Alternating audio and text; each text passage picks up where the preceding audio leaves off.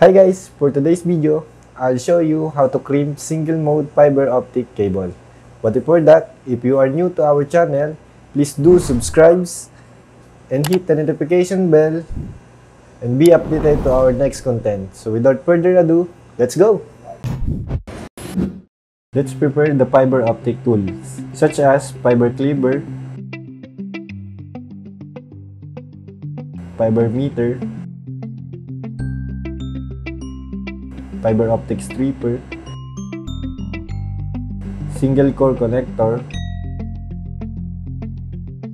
drop fiber stripper, fiber optic laser light, cutter blade, alcohol bottle, and fiber cable, single mode. Using cutter blade, split the fiber cable into the middle to separate the messenger wire. Using cutter plier, remove the messenger wire from the fiber cable. Cut the fiber cable using drop cable fiber stripper. When the fiber is cut, slowly pull it out of the stripper.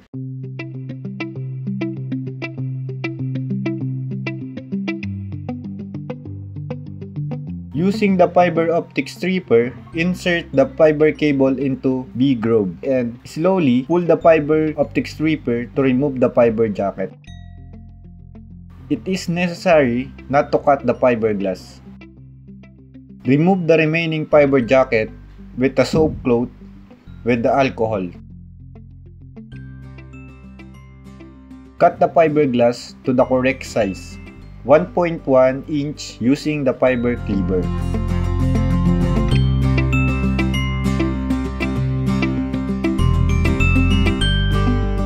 Slowly insert the fiberglass into the center hole to the single core connector.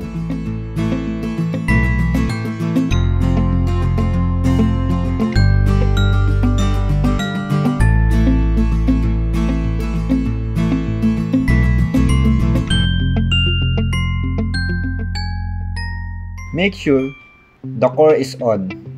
Then, finish the placing the connector.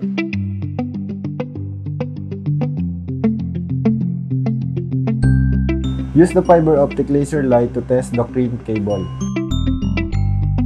If the light penetrates point to point, that means the crimp is correct.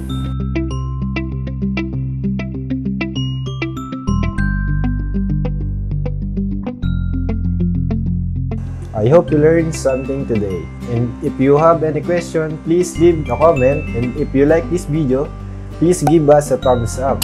And subscribe to our channel and hit the notification bell so you will be updated.